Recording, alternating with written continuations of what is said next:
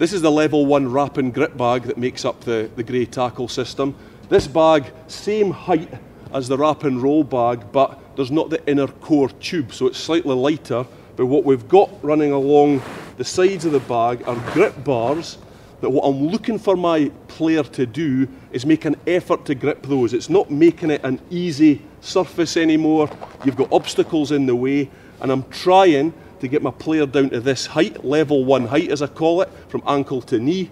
You've got the grip bars that run around the bag, so there's always the first initial shoulder contact, then the good arm wrap, and then the follow up with grips, and then you can drive this bag, you can roll it. There's a number of different things you can do, but this then takes us just onto a slightly different technique than we would be using with a level 1 wrap and roll bag. So this is the level 1 wrap and grip.